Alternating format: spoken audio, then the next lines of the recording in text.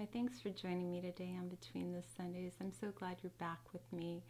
I'm hoping this series is of help to you, and if it is, I'd love to hear about it in the comments. I'm going to link part 1 and part 2 at the end. They will be in the little boxes above me if you want to catch up a little bit. And we're just basically looking at a couple of verses each time and really breaking them apart. So let's get started.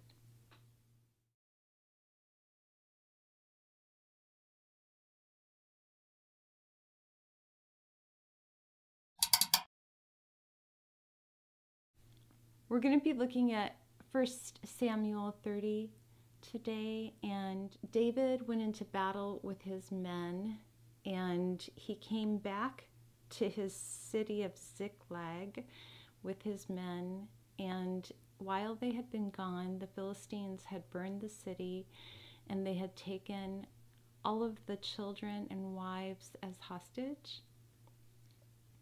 And it says the men wept until they could weep no more. They were just devastated and brokenhearted. And David was not only just devastated by his wife and children being gone, wives, I should say, but he was also in fear for his life because his men were so mad that this had happened and that David had led them away from the city and protecting their families, that they were talking about stoning him. And it says, I just want to read you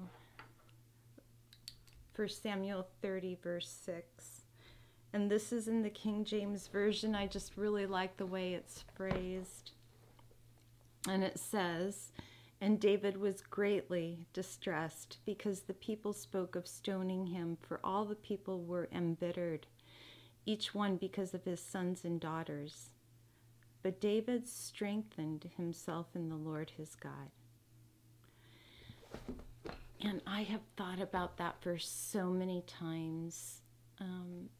It is really something to contemplate, isn't it? It's David was an amazing man, and he is the only man in Scripture that was referred to as having a heart after God's own heart. So he's really important for us to look at his character. And here it says that he strengthened himself in the Lord his God. And, I just think of that as going back to anxiety and depression and our thinking patterns, and it all has to do with us being able to strengthen ourselves, doesn't it? We need to strengthen ourselves enough in Scripture and in the Lord so that we can know the truth, and the truth will set us free at times when we need it. I know this morning when I was on my walk,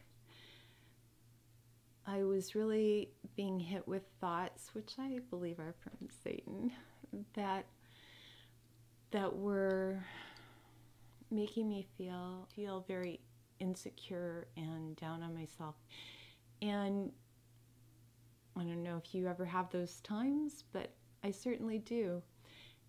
And I believe that Satan knows that, and he takes advantage of that. And also, there's a situation in my life that I desperately would like to be different, and it overwhelms me at times because I see no possible good outcome from it.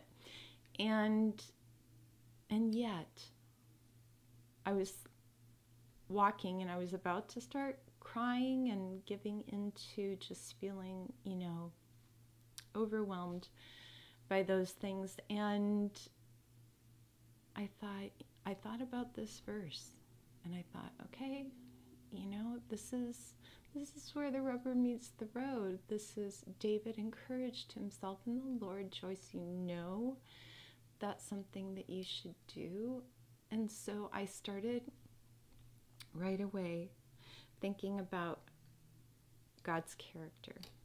And I said, you know what, God, I know that I can trust you. I know that you are good. I know that you are working even when I don't see it. I know that you are working all things out for my good and your glory. And I can trust you to bring about the best results, whatever those may be. And I need to do that. You know, I have to remember that he's God and I'm not. He can see things that I can't. He can see when the best timing is, and I can't. And I thought of this verse, which I just really believe the Holy Spirit brought to mind as well. Actually, 2 verses. And all of the verses I'm reading today are from the King James Version.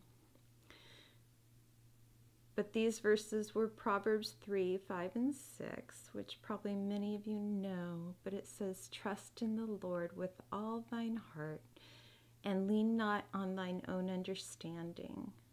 In all thy ways acknowledge him, and he shall direct thy paths. And I started breaking that apart. And I thought, okay, trust in the Lord with all thine heart.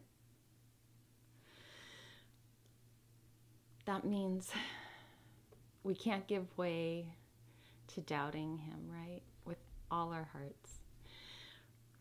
And lean not on thine own understanding. Because I don't understand. I don't understand why it's there. And I'm sure there's situations in your life that you don't understand why they're there. But God does. Sometimes it's because of human choices, but he always hears our prayers. And we can believe that he has a perfect plan. If we are his child, he has the perfect plan for our lives. And sometimes that plan includes letting things happen that we don't like and knowing that they will bring us closer to him. Because ultimately that is what our goal should be as a Christian, and that is his goal for us, is to be close to him. And then I thought, okay, in all thy ways acknowledge him. So again, I started thinking about his character and thinking, God, you are good. Thank you for all that you do. Thank you for all that you provide. Thank you for increasing my trust in you. You know, we can always ask him to help us trust him more. We can always, you know, pray, I trust you, but please help me to trust you more. And he will do that because he wants that for us. And the last part is, and he shall direct thy paths. So again, he has a perfect plan for us. And so much of the trust, so much of us having trust is dependent on us surrendering to him. I truly believe that. I've just come to that understanding more and more in these last few years, is that resting in his plan and surrendering it to him, not trying to control it, but surrendering it to him, is the way to trust him. I believe this with my whole heart. I believe that ultimately he wants us to trust him no matter what's happening, and that whatever that situation is, he's got us in it because he wants us to learn from it.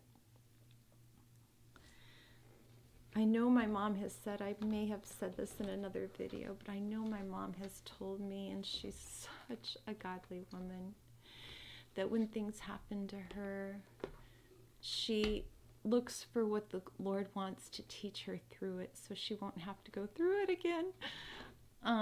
When bad things, or things that are especially challenging.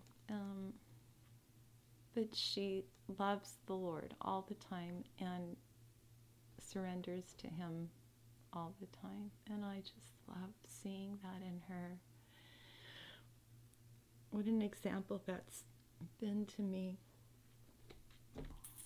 So I'm going to leave you with that. I'm going to quickly say a prayer for us, and then again link those other videos if you want to watch them. And I hope your day will be blessed, friends. Dear Lord, I just thank you that you love us. I thank you that we can trust you. Please increase our trust. Please increase our surrendering in our lives, and the fact that we can let you work it out however you see fit, and it will be the best for us. Please help us to understand that. In Jesus' name I pray. Amen. Bye.